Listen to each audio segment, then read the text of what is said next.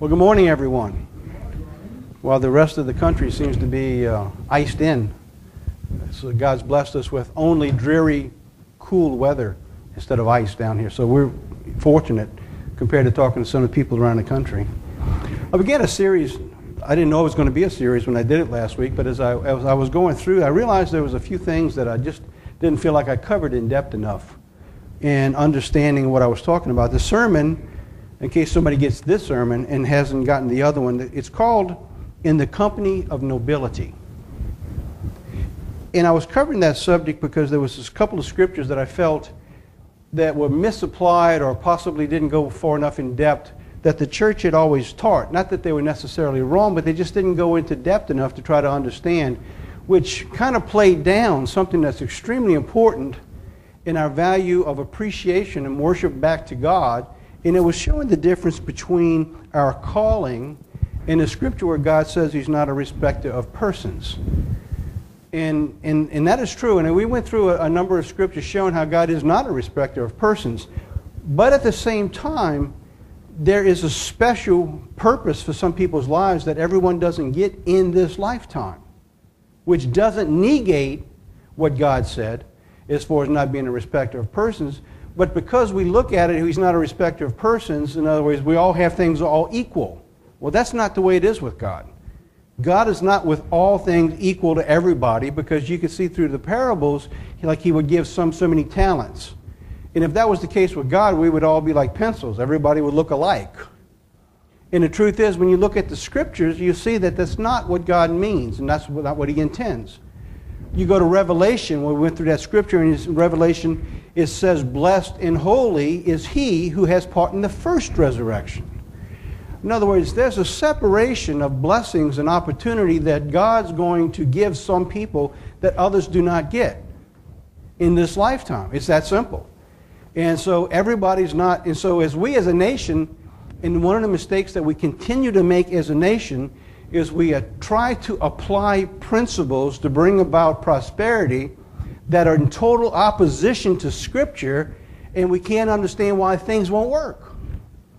Well, that's the same way it is sometimes with Scripture. If you have an understanding and you haven't given it the depthness of understanding and thought that you need to, then you limit yourself as far as what God is trying to teach. But God says you're not going to come to him the way you want to. It's going to be on his terms. So let's go to Exodus 19 and see what God says. So the Lord said to Moses, go to the people and sanctify them today and tomorrow, and let them wash their clothes. Now, in that little sentence, two things just happened. There's a separation, and there's an instruction. So God says, listen, get the people ready to come to me. You sanctify them. In other words, you're setting them apart for a holy purpose. Jesus Christ says when he called you, he sanctified you also. That means just like the children of Israel back then, you have been set aside for a holy purpose, to come to him. And in that, there's an instruction.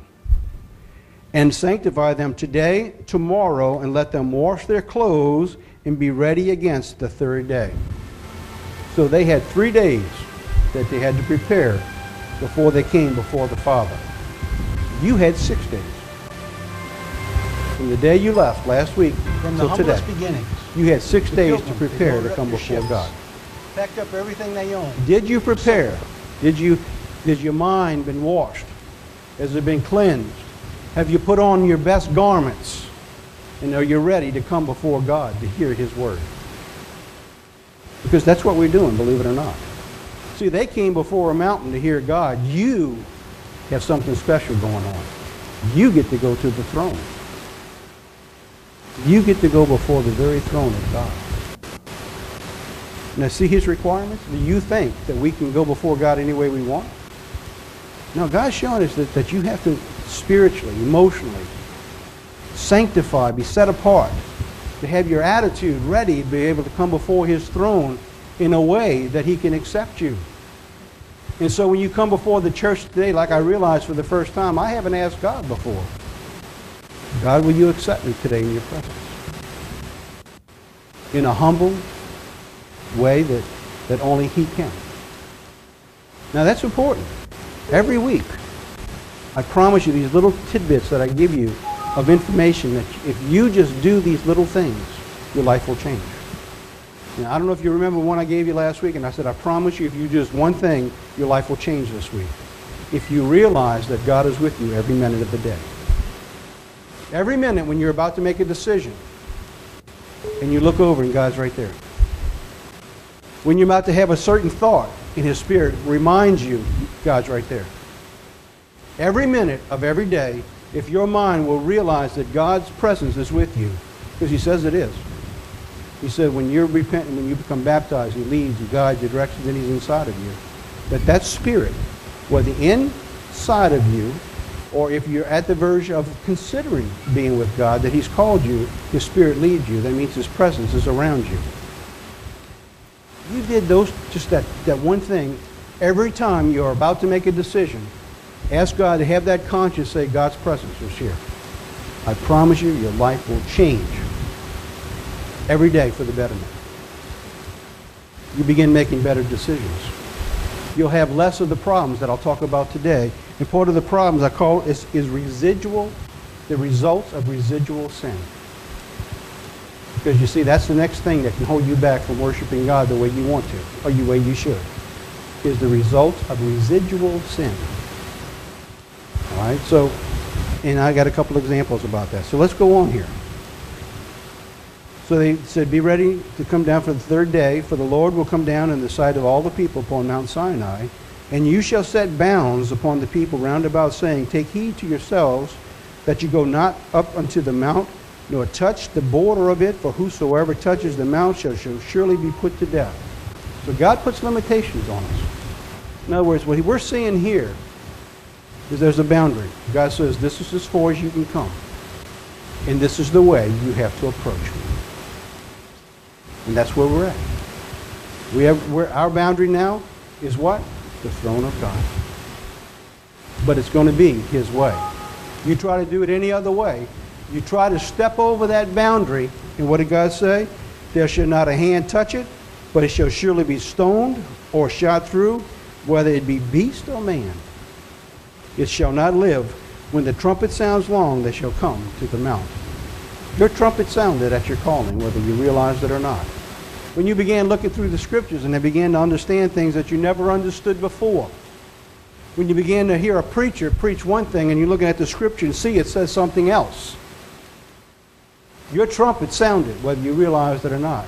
And God says, this is as far as you can come. And you come to that throne and He sanctifies you. He gives you His Holy Spirit at repentance and baptism. And now you're in the presence of God. And He expects us to get ready before Him, to wash our clothes, to get our minds in order to come before Him. There's a scripture we've always used in talking about clothing, of course, and I want to use it today. I'm going to go to Matthew 22. In verse 8 it says this, and we've used this scripture over and over and over, and it's a parable about reference to the kingdom. That you're not going to get into the kingdom if you don't change your life today is the extent, and it is taught correctly, by the way. And God uses a parable about dress. All right, so in Matthew 22 verse 8 it says this to His servants, the wedding is ready, but they which were bidden were not worthy. It says, go into the highways, and as many as you shall find, bid them to the marriage. So the servants who went to the highways, and they gathered together as many as they found, both good, bad, and good. And the wedding was furnished with guests. Now we know the parable. We understand that's talking about Israel. And Israel rejected God. And so God went to the highways. And He went and gathered anybody else. We know the time of the Gentiles that would come in. And we understand the parables and the principles. But you know what we miss? We miss the personal application of what God's applying here in our lives. Because we look at the big picture and we forget that it's also applying to the personal picture for you and I. All right, so now He furnishes it, and He says, and the king came to see the guests, and there he saw a man which had not a wedding garment on. All right, so then I take, and I look at this, and I think about the things that I hear the people say, You know, you can come before God any way you want to. You don't need to dress up. I said, well, I guess I could. You know, I remember I went to visit with somebody, and I went into his house, and he had images of all the different gods that he could find in his house. It was the strangest house.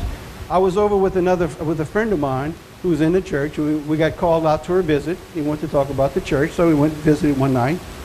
And I'm looking at the house when I walked in. I was like, and I'm telling the fellow who's with me, he says, this is the strangest looking house I've ever seen. And then what I didn't recognize at first when I went in, what he did is, on one side of the house, he built it to look like the Buddhist. On one side, he looked like the Muslim. And all the different sides of the house, each outside was for a different religion. And I didn't realize it going in what I was looking at because it was so strange. The guy was very wealthy, and he worked for NASA, and he was a physicist. So, I mean, the guy was brilliant.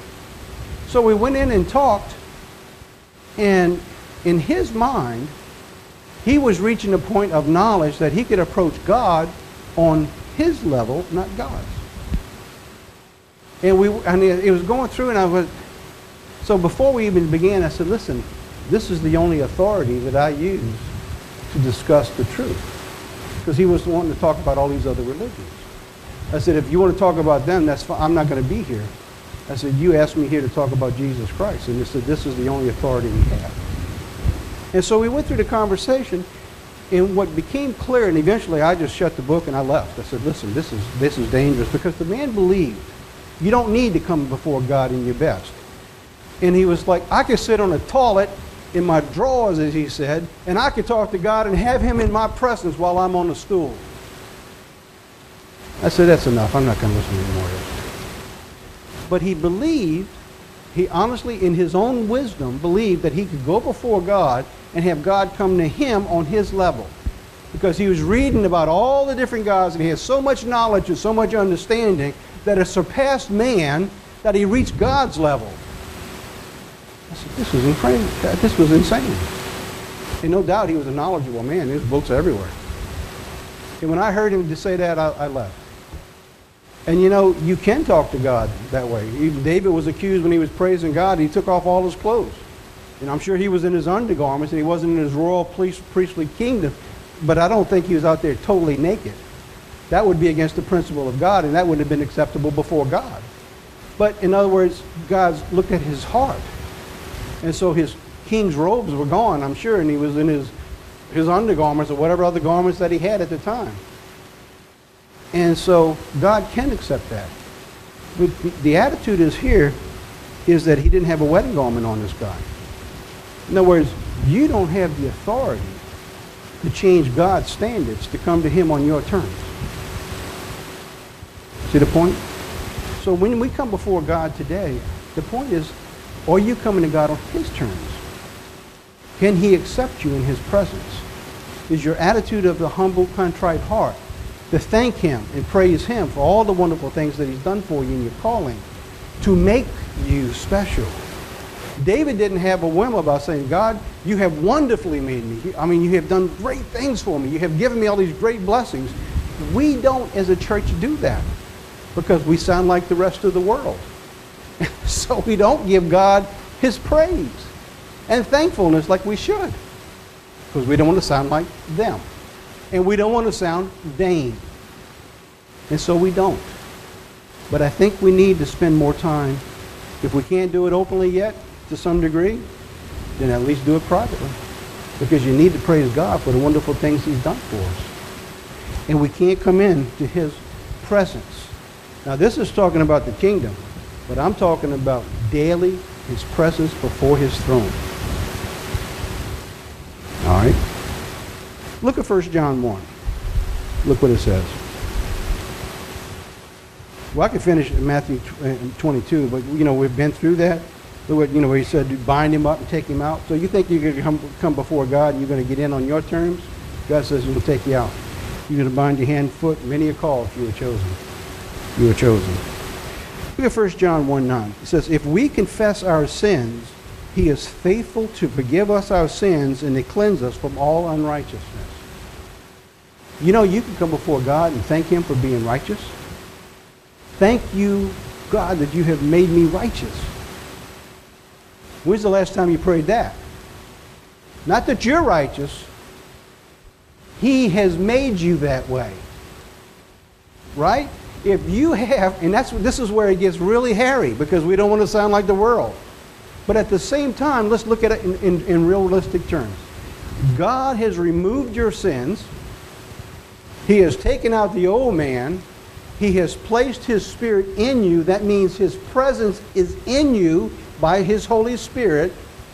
Are you not righteous and holy if His presence is there? Why not tell Him so? Thank you for making me this way. Now, what's the danger? Hey, I'm a righteous and holy person. I'm a pretty great person, ain't I? No, you're not. You're rags and filth before God only because He does this that you are looked at in that way. You see the dangers in the cross pattern that could happen here? And so we take the one side and remain humble so that we don't sound vain. And at the other side, we don't take the time to praise God for what He did do. You ever done something for somebody, you went out of your way, and it really took a lot of time and a lot of work, and you don't get a thank you? I know we've all done that for people. And how do you feel? It doesn't make you feel real good, does it? It's like, wow, the people just don't appreciate what I did for them. How about your boss, the people you work for? Everybody goes out of their way for their company all the time. It's never seen, it's never heard. But it takes it to keep your work going. You do it, why? Because it's inside of you, because God gives you that desire. Do the people in the company know? Most of the time, no. When you do go out of your way, sometimes you get a thank you, most of the time you don't. You do it anyway. You see, once in a while, shouldn't we take a little bit of time and thank God for what He did do for us? He has cleansed us from all unrighteousness. So if you've been cleansed from all unrighteousness, that means that you are righteous. If God dwells in you, He makes you that way. We can thank God for that. King David did it. But David's heart was correct in the way that he did it. He thanked God. Look at Isaiah. Isaiah 43:25. I, even I, am He that blots out the transgressions for mine own name's sake, and I will not remember their sins. So when you come before God today, what does He see sitting there? Person who gets this tape, no matter where you're sitting. You might be sitting on your living room couch watching the sermon. What does He see sitting there? Tell you what He sees, whether you realize it or not. If you are in His presence and He has accepted you and allowed you to be at His throne, He sees a righteous, perfect, complete individual. Now, that's hard to imagine, doesn't it? That's what He sees, because He says He's removed all your sins. And if you've come before Him in a humble, righteous way and asked to be here, you know what that means? That you have spent time in repentance this week. Because the Spirit's going to bring that to mind. And you're going to be asking for forgiveness. And when you come before Him today, when you make that prayer and say, God, please allow me in your presence today, you're going to know that you have no authority to do that on your own. It's only by His will. And you have that humble, contrite heart. And the Spirit will be there. And if there's something that you did what's wrong, you know what that Spirit's going to help you do? It will help remember if there was a sin that you hadn't repented of, to bring it to mind, to repent, so that when you come before His throne, it's a merciful thing that God does. He helps us to remember what we do, to cleanse us to come before Him. And when He sees you, He isn't seeing you, He's seeing you through His Son. And He sees His Son as perfection. And you're the image that He sees through that. Well, Jesus said, I and you and me, and we in them. That's how He sees us, because you can't come there on your own. Only through the presence of His Son. Now, isn't that worth praising God for? That you come before Him in a way that makes you look perfect before Him. Because Isaiah says, from God's own lips, I will not remember their sins. Now, we're not that gracious to do that. In our minds, we want to remember sins. We remember other people's, and we remember our own sometimes, to our own detriment. To our own detriment. When you're preparing to come before God, It's really important to have your state of mind in the presence to be aligned with His Holy Spirit. Look at Revelation chapter 12. Because you see why you come before God, you know what else is going on? Not only do we sometimes beat ourselves up, Revelation chapter 12 says this, verse 10. And I heard a loud voice saying in heaven, now is come salvation and strength in the kingdom of our God and the power of His Christ. For the accuser of the brethren is cast down, which accuses them before our God day and night. Now imagine Satan's out there accusing you. God could look at him and say, I don't know what you're talking about. He's looking at you, so there's perfection. Why? Because He says when He forgives you, He remembers those sins no more. They're removed from you. He takes them aside and is buried. And they're put aside for one special day. It's called the Day of Atonement. That when He comes back, He's going to take all those sins that's been removed, and He's going to place them on the head of that accuser of the brethren day and night. And He's going to send them up. But before God's throne, He says, I don't remember those sins. He sees you in a way that we can't see ourselves yet. But if you can see yourself in the way that God sees you, you can praise God. Because it's like, I remember when I first came into the church, I never forgot the way it was in a sermonette, believe it or not, just a little sermonette. The sermonettes, if they're done right, they're incredible because they're only 10, 12 minutes long. And they have a little vignette or story that it tells about a scripture. You know, sermonettes aren't made to have 10, 15 scriptures in them, repeat over and over and over again. They were designed to tell you little stories to help a speaker develop his speaking ability to be able to convey a scripture and expound upon that scripture. But we want to take the other way. We want to use tongues and expound on just the Bible instead of a scripture. But the person made a very eloquent story about a person who's on his deathbed. And he's going to go before judgment, and he's about to go into the electric chair. And he was very eloquent the way he strapped the person down. And he was watching, he was listening to all the stuff that was going on. And you see the man walking to the wall and grabbing the switch. And as the man was about to pull the switch at the electric chair, because of the man's sins, what he had done, a man puts his arm up and stops him. And we understood that would be Jesus Christ. But he didn't stop there. He walks over to the chair as he painted the story, and he unstraps the man who's in the chair. And he sits down and he straps himself in. And he tells the man at the switch, pull the switch. And that man died while the man who was in the chair watched it go on. I never forgot that story. It painted a story because, you see, until you can put yourself in the position that Jesus Christ died so you don't have to sit in that chair, it is just a religion. It's not your conversion. Because you see, Jesus Christ died for you. And we don't preach that enough because it sounds like it's Protestantism. But it's not. It's Scripture. It's your calling. And that's worth it on Saturday mornings before you come to church to say, thank you, Father, that you've forgiven me. And I don't have to sit in that chair and let Him know how much you sorrow that He had to go through what He went through because of you. It becomes personal. It's one-on-one. And I never forgot that. And every now and then when I'm going through repentance, that story comes back to my mind on how that person, and I try to picture myself in that chair. Because it says the wages of sin are death. And realize that I didn't have to take that chair, that Jesus Christ did. And to realize that He voluntarily sat in that chair, strapped Himself down, and He pulled that switch and died so that I didn't have to. I mean, that story needs to be told over and over again. And I don't care if it sounds like somebody out in the world. Jesus Christ did it. Let's praise Him for it when we have to. And I'm not talking about hoopla and all that. I'm talking about deep, heartfelt, sincere appreciation so that when you come before His throne, that God knows your heart. How it is intent on the gift that He gave you and the freedom and what He has in store for you. For that first resurrection. And I can't imagine yet what that's going to be like. I'd like to, but I just can't picture it. We sat around here yesterday after the the news crew, the media crew left, and everybody's sitting around. And we just started talking about different things and trying to imagine in the throne room of God Almighty before anything existed. Because the Bible says that he created everything out of nothing.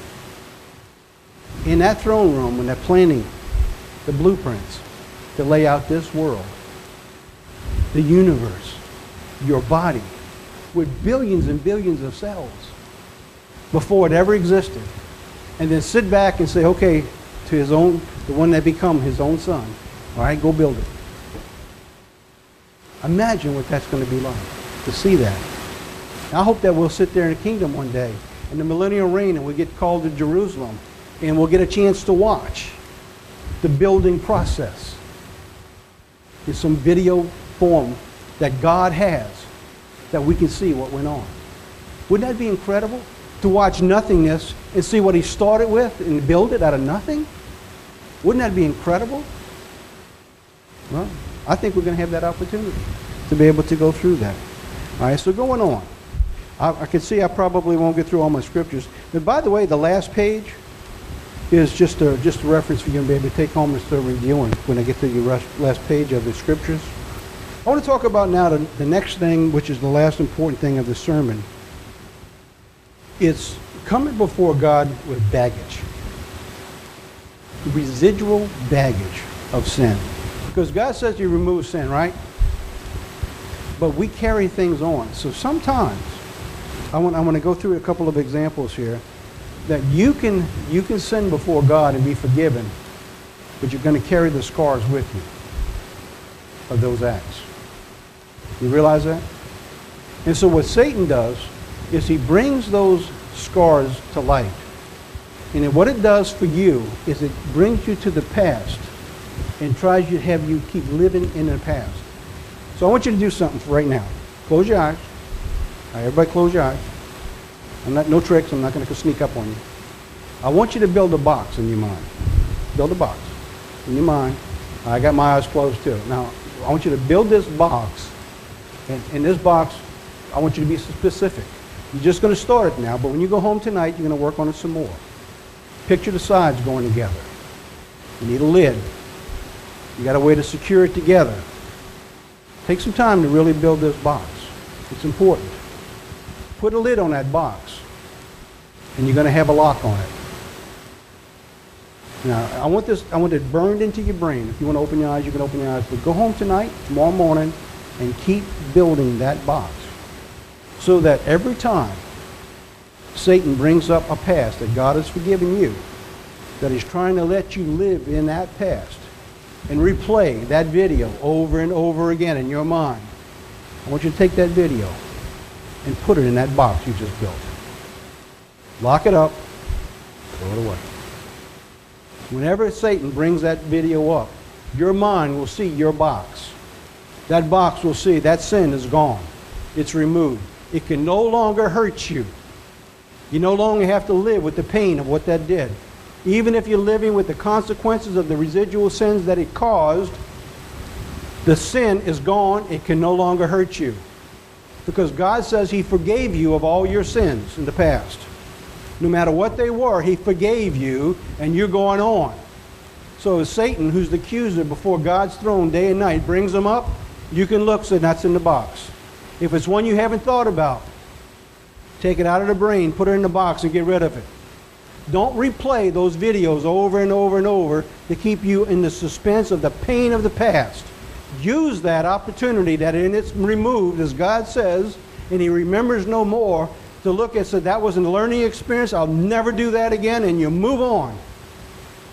And let the pain become a positive tool for your future. Because if you can't, you know what's happened? You're letting the sin outweigh the forgiveness of God. You see how important that is?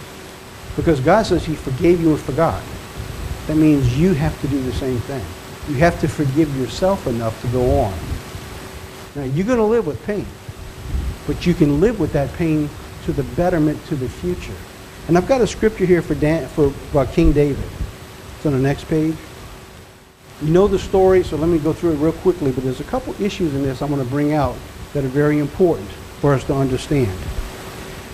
It's found in 2 Samuel chapter 12, verse 1. So the Lord sent to Nathan unto David, and he came to him, and he said, there were two men in the city, one rich and one poor. The rich man had exceeding flocks and herds. The poor man had nothing save one little ewe lamb, which he had brought and nourished up, and it grew together with him and his children. And he did eat with his own meat, and drank with his own cup, and lay in the bosom, was as to him as a daughter. And there came a traveler with the rich man, and he spared to take of his own flock, of his own herd, and to dress for the wayfarer man that was come to him. But he took the poor man's lamb, and he dressed it, for the man was to come to him. And David was angry. You can see how angry, when you put things in black and white before you, sometimes you see how clear they are, but inside your mind, they become cloudy. And you react to things that aren't scriptural. And when you do that, you make decisions that are not based upon principles of God, and you run into trouble. And sometimes you don't know how you got there. It's because you haven't put the principles of God first. All right? So, David's angry. David's anger was kindled greatly against the man. He said to Nathan, as the Lord lives, the man that has done this shall surely die, and shall restore the lamb fourfold, because he did this thing, because he had no pity. And Nathan said to David, you are the man. Thus says the Lord God of Israel. Now, at that particular moment, David's mindset changed very fast. And that's the way God's Spirit works with us. That you'll be in a state of mind, and you don't realize that maybe you have stepped away from the presence of God. And the next thing you know, you're in trouble, and you don't know how you've gotten there. But I promise you one thing. If you stayed in the presence of God, and your mindset was in the presence of God, it would not move away from God. That's why I said last week, if you just did this one thing, every second of every day, realize that God is with you, your life will change. Now, David got away from God's presence. And that's where he got into trouble with Bathsheba. And when he heard of unrighteousness, it angered him, because he was a man of righteousness. He was a man who loved God. But he got away from the presence of God, and he did his own thing. So here's Nathan now. And he says, I anointed you king over Israel. I delivered you out of the hand of Saul, and I gave you your master's house, your master's wives into your bosom. And I gave you the house of Israel and the house of Judah. If that was too little, I would have given you even more to such things. Wherefore you have despised the commandment of the Lord to do evil in his sight. You have killed Uriah the Hittite with the sword. You have taken his wife, and you have slain him with the sword of the children of Ammon. David didn't have a leg to stand on. David didn't try to justify what he did. If you're in the state of mind, you're trying to follow God, you won't be busy trying to justify your actions. You won't. You will admit if you made a mistake. And you will ask for repentance. And if you could get into that state of mind, that humble spirit, I guarantee you your life would be different. It would be better, because immediately repentance is important. The more you justify, the more problems you create. You can't justify your actions before God if they're ungodly. He's not going to listen. And you know what else? There's a principle that God says. You got something against your brother, and your brother got something against you. He said, you go straighten it out first. So if you think you're going to come to church and have something against your brother, or you know he's got something against you and you haven't tried to work it out, don't think you're going to come here in God's presence. He's going to accept you. Because God says, don't come before me with that gift. You go straighten out your mess first, and then come back and talk to me. So it's very important that our mindset be in tune with God. And so we don't have the luxury of harboring ill against another person. Doesn't matter what they did to you. You have to forgive them. And you have to go on. Otherwise, God says, don't come before me in my presence. I'm not going to have it. He says, go take whatever it is you got and leave. Go get that straightened out and then come back. So it's a state of mind that God's talking about. Now verse 10. Now therefore the sword shall never depart from your house. Wow. Now this is very important for what I'm talking about here. That's why I bolded this in the print. Is that whatever you have done in the past, broken marriage, I don't know people's personal lives, and I'm glad I don't. Because I don't want to know that. When people come to me and they want to talk about baptism and they want to talk about their past, I tell them I don't want to hear it. I'll be honest with you. I tell them, listen, you need to confess that to God. All right? If there's anything I can help you with, let me know. But I don't want to know a person's personal sins of the past. I don't want that in my head. I want to be able to stand before this pulpit with everybody I see, or whoever hears this, that I can give a sermon that's pure. That I'm not pointing to anybody out there because I knew their past, and I'm picking on you. Now, I know lots of times people say, well, you were talking about me today. I said, no, I'm not. And I can honestly tell you, I don't come up here to pick on any person. So when it comes to your past, you need to go before God because your past will linger if you don't get rid of it. So when you come before God and you have sinned, let's suppose you stepped out on your husband or your wife and got caught and it broke up your marriage. Now, God forgives that, but you live with that broken marriage, won't you? The children may hate you the rest of their lives because of what you did. In other words, you can do things that God will forgive, that Satan's going to bring back and try to trouble you for the rest of your life. What I'm telling you here is that box that you're building in the brain, in your mind, take whatever it was. If Satan's throwing it at you, put it in that box and realize that you can put it aside because God forgave you for that. Even if you have to be like King David and live with the repercussions of that sin. It doesn't have to be the stumbling block for the future. It can be your foundation for growth because you realized your sins of the past, and the deeper the pain, the less likely you'll ever do them again because it's deeply embedded in your brain.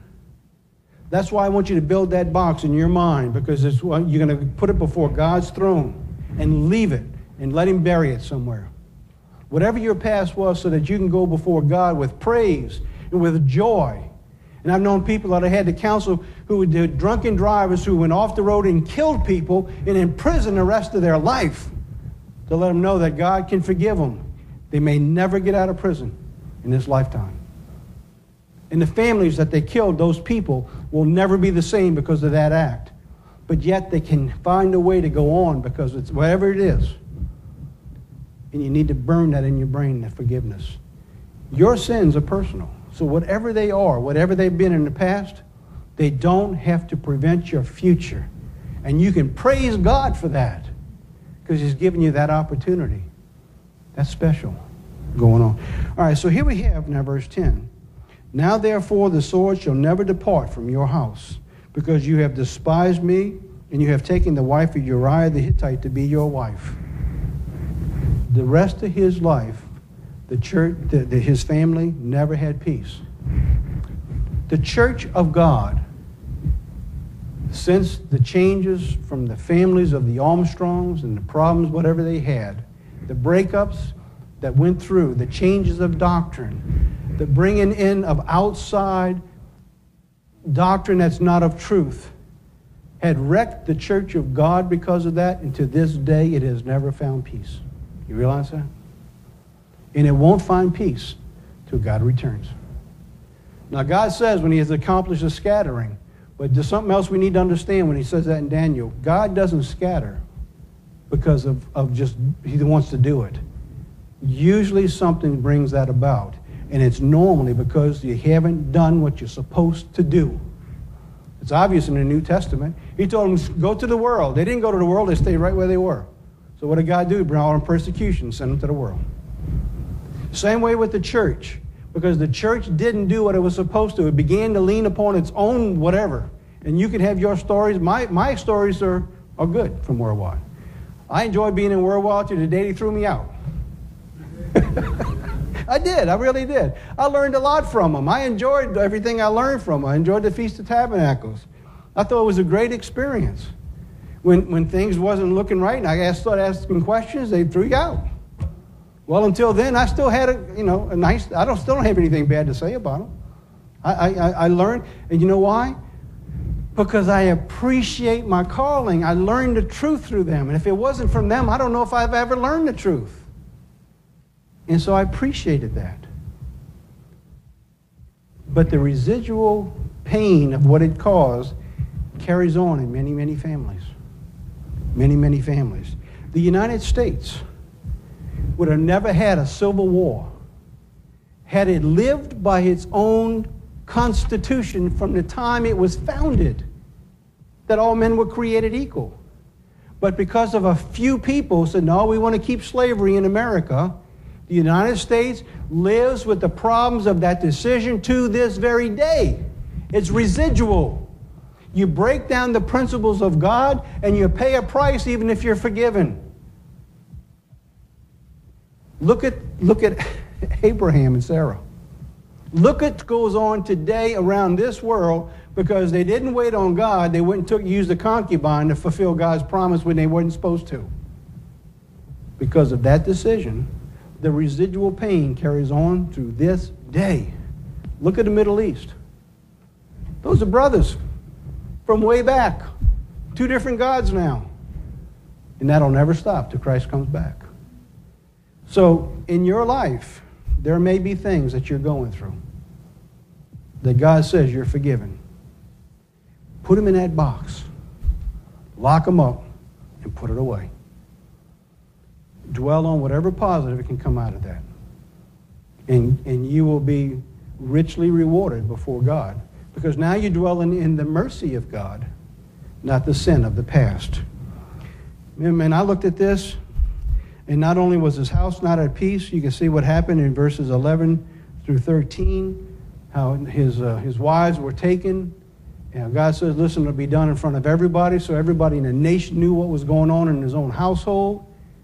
And the child that he loved died. All because he stepped away from God.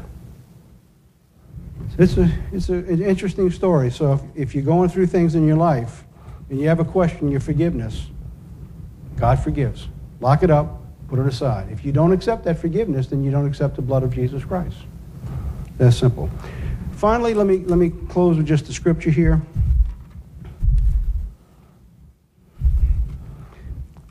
This last page I wanted to just leave with you so that you can take it home. It's talking about the walkness, the newness of the new man. Because you see in Romans 6 it says this, Romans 6:6, knowing this, that our old man is crucified with him, with Christ, is that the body of sin may be destroyed, henceforth we serve not sin. In other words, you don't have to live in the past no more. Whatever Satan was doing as your accuser and bringing up in your mind that you can't seem to let it go, let it go. Accept God's forgiveness and go on. Don't do it again. But don't take that forgiveness so lightly that you just casually move back into the same sin over and over and over again, because at some point, God's going to cut you off. But you do have to accept that he's forgiven you. In 2 Corinthians 5:17, it says, therefore, if any man be in Christ, he is a new creature. You can come before God and thank you that you made me this new creature, perfect in your sight, without sin, because you've removed it. And you can stand before God and say, man, how greatly have I been made and how wonderful you've given me. I can walk in peace and joy that you removed all them burdens. And you can feel lifted up that you can come before God and rejoice because the past is over. And your today is a new day and you can move on and praise God for that. That's special. And we in the church don't do it enough.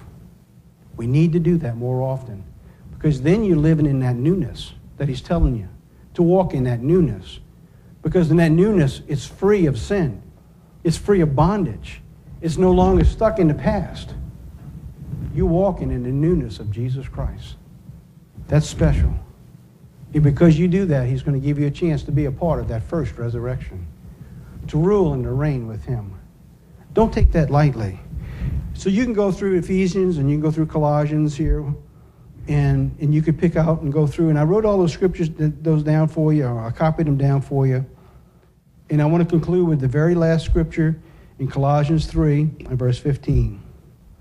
So when Satan tries to trouble you with the past, you come before God next Sabbath. You think about it all week long as you're preparing to come before him. And let this happen. And let the peace of God rule in your hearts, to which you are also called in one body, and be you thankful. We are the most blessed above all people the most thankful people we should be of all the earth. We've been called, we've been chosen, and we'll be a part of the first resurrection. Blessed and holy, God says, is he who is part of that first resurrection. And with that joy, it should be unspeakable. And if you have that attitude when you come before God's throne and you ask him next Sabbath, Father, when I come before you today at services, will you accept me in your presence? God will with joy say, come, chosen of my Father.